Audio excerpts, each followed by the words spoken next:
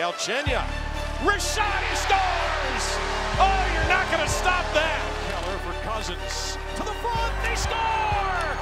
Oliver Ekman-Larsson. To that rebound. Oh, Kemper with the glove. It was a season of progress for the Arizona Coyotes, both on and off the ice during the 18-19 campaign. And tonight, we'll be giving you an in-depth look back, as well as a glance forward at everything the organization is looking to accomplish as they continue to build on a strong season. The Arizona Coyotes State of the Pack starts now. It's Richardson and Grabner again. Across, Grabner scores! Third shorty. Hey everyone, Kristen Keogh here. Welcome to the State of the Pack, where tonight we'll be chatting with Coyotes head coach Rick Tocchet, President and CEO Ahron Cohen, and the one-of-a-kind duo of Paul Bissonnette and Tyson Nash as we take an in-depth dive into all things Coyotes. The Coyotes made a huge improvement on the ice this season, increasing their point total by 16 over the previous season and falling just short of the final playoff spot in the Western Conference, despite having several key contributors out with injury throughout the year. But the team's success wasn't limited to the ice, as the Coyotes continued to grow their presence in the community and in the digital space with the direction of President and CEO Ahron Cohen and the larger-than-life personalities of Paul Bissonnette and Tyson Nash. But we're going to kick things off tonight with the man behind the bench who turned the team into a playoff contender in just 2 seasons at the helm.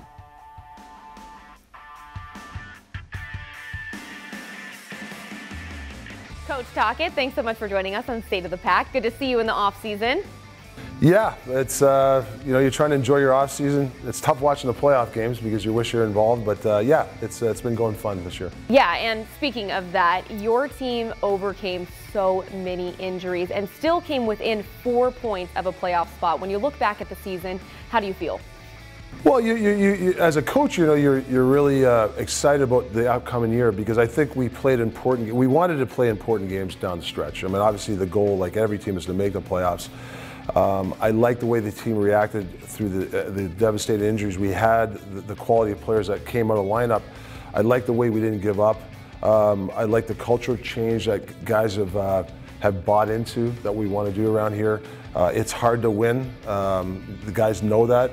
And it's going to take another level this summer and next year to bring your game to another level. So I think that's something that we've been preaching to players all summer.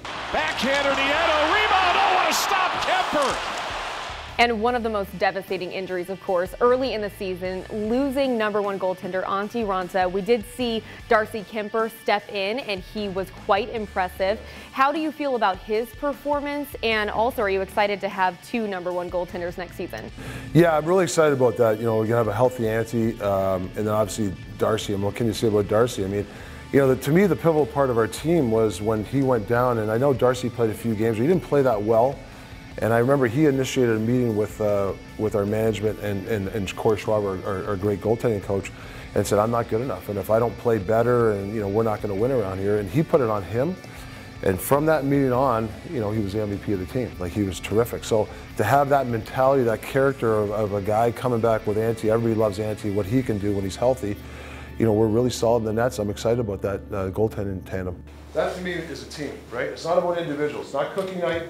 We play the right way, everybody's going to be successful. In addition to losing your goaltender, you lost many other key players. Who else did you see step up and help this team come so close to a playoff spot? It's collectively, I give the team in general, they all stepped up. But I really like the development of Lawton Krause. He really developed from, you're talking about a guy who played in Tucson last year, and I played him a regular shift, and he was a really guy that I counted on. Archibald, Josh played really well in those roles for us. I thought he did a nice job. I thought our defense as a group, OEL, obviously our captain leading the charge there. I think we're 5th best defensive team in the league. And then the last 40 year before, I think we're one of the top teams. So that's an identity I've really liked that these guys have stepped up and really like to defend the puck first before, obviously we got to score goals, but defending the puck is something that they've taken pride. And I think especially when we had these injuries, they took a lot of pride in that mentality. And of course, we have to talk about the penalty kill. That was one of your huge strengths this season. What was the key to getting so many shorthanded goals, and who were the leaders there? Yeah, I think, obviously Richardson, Grabner, and Hammer, Sharmelson, those three guys kind of spearhead the penalty kill, the attitude, the work ethic, and actually, just the overall aggressiveness. And then, all those guys filled in, Stepp did a good job. And then you go, when OEL or Demers when he was in the lineup, those type of guys filled in. But those three guys really spearheaded that penalty kill. And for the shorthanded goals, I mean, that 1 month stretch was crazy. I mean, we were scoring at a great pace. That to me is it's a system thing, the way we played. We were aggressive, and then when a team made a mistake, we counter punched them on it, and I think that really helped us. Stop by Kemper, loose in the crease. They can't get it home. You came to the Coyotes from Pittsburgh, and you helped the Penguins win 2 Stanley Cup championships. And in just 2 seasons here, you have come in, you've changed the culture in the dressing room, and you've really raised the expectations overall. How have you done that? Well, I think, the mindset of the players is something that, something as a coach, you really got to work with them. Every player wants to win. Every player wants to be, their ice time. Every player wants to be good. And there's different roads to get to that level. And I think there's a partnership between the coach and the players. And I think that's something we've done well. Our coaching staff with the players is there's a partnership, and we've kind of talked about it. And I wanted to raise these guys' expectations on winning and what it takes. And I didn't like the way we practiced when I first got here. I didn't think we were a team that practiced well. That's something that we got better at. The way we prepared for games, I thought we prepared a lot better. They were more focused. And there were certain times I was hard on the guys, and I think they understood that. A lot of guys, they took it. Like OEL especially, I think if you talk about the mentality of our team from 2 years ago till now, he's one guy that's he's climbed the ladder in the leadership and stuff, and I think he's bought into what we're doing around here, and you can see the players following him, and I think that's the pattern we're trying to do around here. Absolutely. And when September gets here and the guys report for camp, Ronta will be back, Schmaltz will be back. That's going to be really exciting to see you get to work with a healthy roster. What are your expectations for next season? Well, I mean, obviously you want to improve. Obviously every coach wants more wins in playoffs.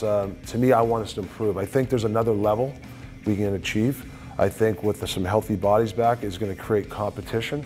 We're going to have the depth is going to raise. All of a sudden you're adding 4 or 5 players that you didn't have that were hurt last year. Now they get in the lineup. Now what happens?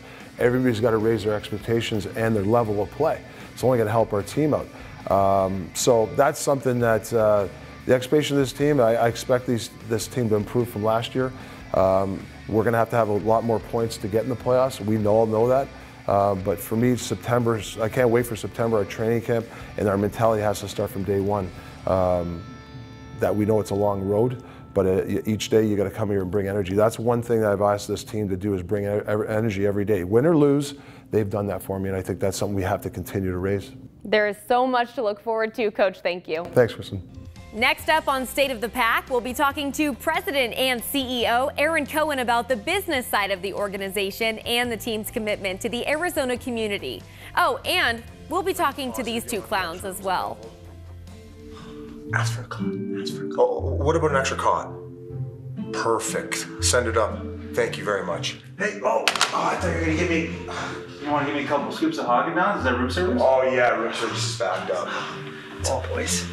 Better not have used all the hot water. By the looks of it, it looks like you had a cold shower. I mean, if there's anybody who knows about cold showers, it's you, Nash. Speaking of showers. Good one, JD. I got another story. Oh, thanks, buddy. Appreciate it. Speaking of showers, I got a good one for you. Oh, yeah? Yeah. Are they as good as your last stories? I mean, close. Maybe a little bit better. This could be the funniest one. What do you think? You want to hear it? Oh, absolutely. Can't wait for it. For me, it was another level for this organization, another level where we brought ourselves to. Here comes Grabner. He moves, he shoots, he scores! Galchenyuk, Rashad, he scores! Oh, you're not going to stop that! We have a lot of pushing to do this summer, but overall, I mean, I'm really proud of the players. The Weekender package is back for 2019-20. Get tickets to every Friday, Saturday, and Sunday regular season game. Plus, get 2 straight hockey sticks, ball, and net. Call 480-563-PUCK. About time we watched it. Getting ready to trade it in. What are you doing? Just a little shopping. Wait, a new truck? Don't you think I should be involved? Of course. We'll head over to Sanderson Ford as soon as I'm done. I don't have time today. Hope we're going with 4 doors this time. Ooh, of course. I know exactly what I want. I mean, we want. A lightning blue Ford F-150 Super Crew with EcoBoost. All done. Shop from home, buy from home, we deliver. From the dealer you can trust, Sanderson Ford. When it's this hot, make a quick getaway and a big splash all at once. Get the summer's best staycation experience at the only entertainment destination in the Valley that lets you relax your way. Your best summer is waiting. So you do you. Only at Gila River Hotels and Casinos, Wild Horse Pass, Lone Butte, and Vicuiva. Every now and then I get a little bit thirsty for a Dos Equis. Every now and then I get a little bit hungry and I also need a side of nachos. One order of nachos. Every now and then I order toast and I need Dos Equis tonight. And I'd also like some hot wings. Make your summer jams even hotter with Dos Equis. Keep it interessante. Welcome back to State of the Pack. We are joined now by Coyotes President and CEO Ahron Cohen. Thanks for being here, Ahron. My pleasure. This is great. Yeah, great to catch up with you in the offseason, especially after such an amazing year. It was so successful both on the ice and off the ice. So what are your thoughts as you look back? Yeah, I think it was great. We did a lot of great things as an organization this year. We took a lot of steps forward, and yeah, I think we were very deliberate and intentional about achieving our core goals. And you know, we're really proud of everybody that played a significant role in making this happen. And there were some really huge areas of improvement on the business side as well, specifically with TV ratings, everything from ticket sales to merchandise sales too. What can you tell us about that aspect? Yeah, I mean, almost everything that we did, we set a franchise record in, double-digit growth, and you know, really proud of our work there. I mean, 26% increase in TV ratings, and you know, it's all because of the fans supporting us and listening to our message and seeing what we're trying to do, and you know, we're just excited for next season and where we can go from here. And you have made it clear that giving back to the community is a huge part of what this organization does. Why does that matter so much to you? Yeah, I think it's a core tenet of any sports team. I mean, they need to be an integral part of this community and really an asset for everybody in this community to enjoy. So last year we gave $2.7 million back to the community. This past year was $3 million. And we're just going to continue to see that rise and move forward. So that's incredibly important. Are there any community projects that you are particularly proud to be a part of? Anything that feels just extra special to you? Yeah, I mean, that's a tough thing to answer because everything is so impactful and really touches your heart. But you know, getting out there and participating in the playground build and seeing a school that didn't have a playground and then everybody coming together in our entire organization and building a playground in like 5 hours is pretty remarkable. So you know, that really stands out. Also, our work with Phoenix Children's Hospital, getting there and spending time with the kids and seeing the smiles on the kids' faces when our players are coming there really really touches your heart. So we were able to contribute to them both financially and also just being there and showing up and really cheering those kids up. Yeah, it's amazing at that event to just see how excited the kids are and how much the players care too. I love that particular event as well. Now, you have a lot going on. We know that it's a busy summer for you, even though it is the off season. There is no off season. Yeah, exactly. You have the NHL draft, the schedule release, development camp. So there's a lot on your mind, but for fans, everybody wants to know, what can we look forward to next season? So is there anything you can tell us? Yeah, well, I think it's just continuing to pursue our core goals. I mean, our hockey team, we're focused on producing a winning team and a team that this whole community can be really proud of. We're going to continue to engage the fans and provide great content, you know, with Biz and Tyson and all those other guys, and really engage with our fans both externally and also inside the arena. We're going to provide a great fan experience, so new food and beverage options, new fun things to do at the arena before the game, good theme nights that I know you're a big part of. Oh, I love that. I hope we have a lot of opportunities to get dressed up in costumes because I love that. The fans love it. It's great. Exactly. And then we're pushing the weekender plan very hard right now, so that's a really fun thing and convenient for families to get out to games. And everybody that gets a weekender ticket package is also going to get a street hockey set, so we can continue to grow the game. I love that. That's a lot of fun, and it's going to be the place to be. And breaking news here. We're going to have Kachina Saturdays back with the Kachina jerseys, so it's going to be the place to be on Saturday nights. It's going to be a lot of fun. Awesome. My Kachina jersey is my favorite thing I own. I feel instantly happy when I get to rock my Kachina jersey. You can never have too much Kachina. You can always buy more. Ahron, thank you so much. Thanks, always Kristen. good to see you. Yeah, great to see you. And if you want more information on that weekender plan, just go to ArizonaCoyotes.com/weekender. Coming up next, I sit down with Paul Bissonnette and Tyson Nash to talk about the importance of showing off player personalities.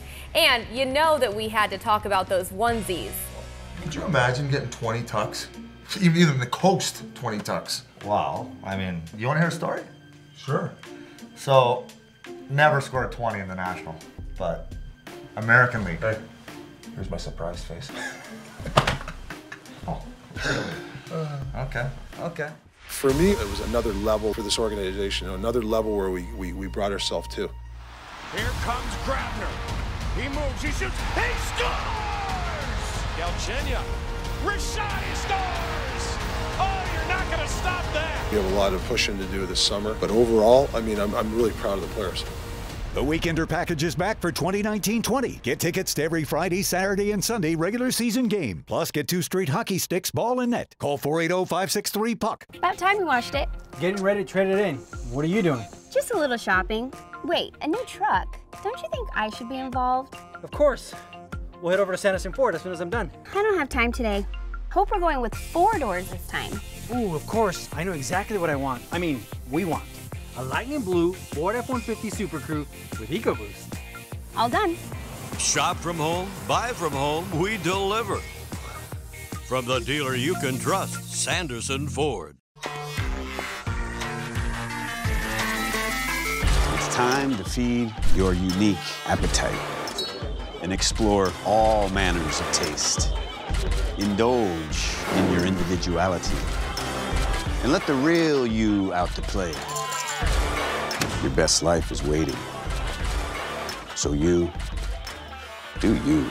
Only at Gila River Hotels and Casinos, Wild Horse Pass, Lone Butte, and Vicuiva. I knew this was going to be tough. And Dos Equis is known for its refreshing taste and perfect balance of flavor and refreshment. It's okay, Daddy. I'm sorry. I love Dos Equis so much.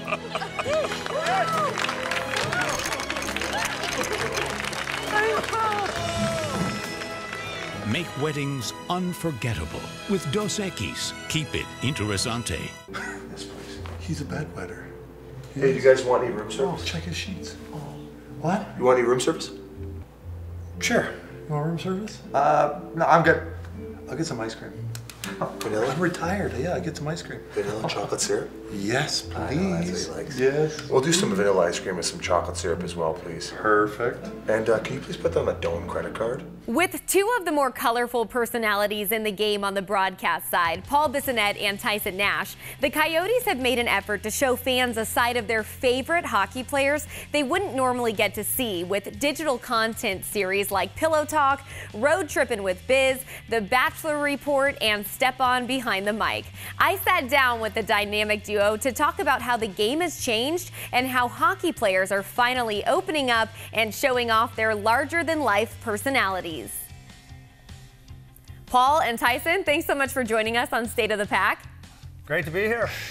Been a while. I forgot actually how to put my makeup on, so you know, I kind of missed that. You really pulled it off, though. It looks Did great. I? Yeah. The power washer that Paul used, not so much, right? I got the television tongue back too, so I won't be messing anything up. It's hard to get back in rhythm. I know. You need some time off here. Yeah, it's like a little warm-up right now, so that you don't go too long without being in front of the camera. He forgot how to do his hair, as you can see. It's because he drove over in the Bronco. Well, the toupé's on sideways right now. I gotta make sure the chin strap's done up extra tight. You're in mid-season Extra form. tight like your shirt. Holy jeez. Medium. See, now this is exactly why the Coyotes organization decided to have you guys be a huge part of the original content that they've been creating over the past couple of seasons. And of course, everybody loves pillow talk. Seeing you guys in onesies, lying down in bed, it's hilarious. I gotta ask, how do you guys just control the laughter enough to even get through the production? Hilarious or scary? I mean, it's a mix of both. Yeah, a mix of both for sure. Those things are hot, by the way, too. But it's a ton of fun. I mean, the best part of hockey is, you know, that's a real thing. Guys hanging out. That's really the only part that I miss about playing. Yeah, fart sacks. Wow. Say that? Wow. I guess you could say that. Well, you can say anything you want. Actually, they would get stuck in those zip-up outfits. Yeah. So I guess, Well, you got a trap door in the back, so it's, you know. Can you get like chest hair caught in the onesie zipper? Yeah, I'm kind of clean. He's like a Sasquatch, but. Yeah, in all seriousness, though, working with him is super easy, and it's nice. We have very similar personalities, so when we do it, we're actually having a lot of fun. And same birthday. Wait, no way. You have the same birthday. Yeah. When is March that? 11th.